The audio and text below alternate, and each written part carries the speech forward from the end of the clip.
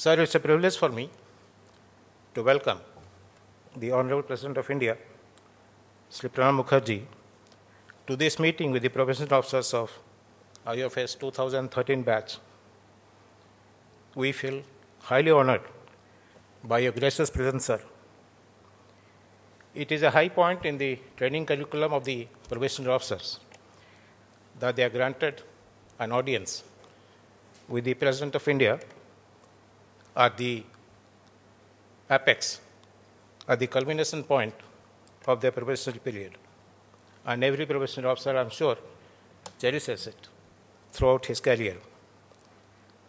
So these officers, 35 in number, have been selected and recruited by UPSC through engineering services examination. And this batch joined in July 2013. They have undergone a structured training program over 6 months and are currently being posted out to different factories for the on-the-job training. Foundation module, procedure module और 1 महीने की factory attachment के बाद तकनीकी सत्र हम सभी के लिए एक सुखद परिवर्तन था। रक्षा प्रौद्योगिकी हम सभी के लिए एक नया विषय होने की वजह से कुछ नयापन लिए हुए था और अत्यधिक रुचिकर भी लगा।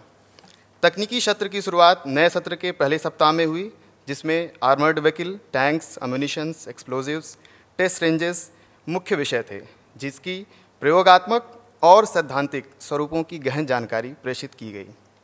महोदय, तकनीकी सत्र में हमें विभिन्न रक्षा प्रतिष्ठानों को देखने का शुभ अवसर मिला, जिसमें कि भारी वाहन फैक्ट्री अवधि, अम्यूनिशन फैक्ट्री खड़की, नेवल आर्मामेंट डिपो करंजा प्रमुख हैं।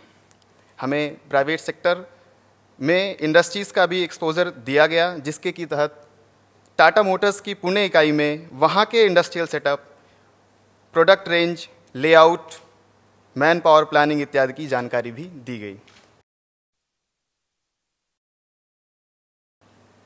I welcome you to Rashtrapati Bhavan. First of all, I would like to congratulate you on your success in a very difficult competitive examination, which has brought you to this service. It speaks of your academic excellence and merit. After completing the foundation course, which you have shared your experiences during that period and various other training, now you are awaiting to be posted in different factory boards, defense organizations which are located all over the country.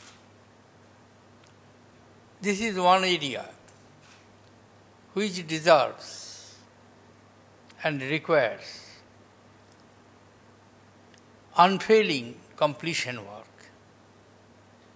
Everywhere we can have some sort of risk, but when you are producing a bullet or producing a particular weapon or a system which you are giving to your armed forces, the failure of that product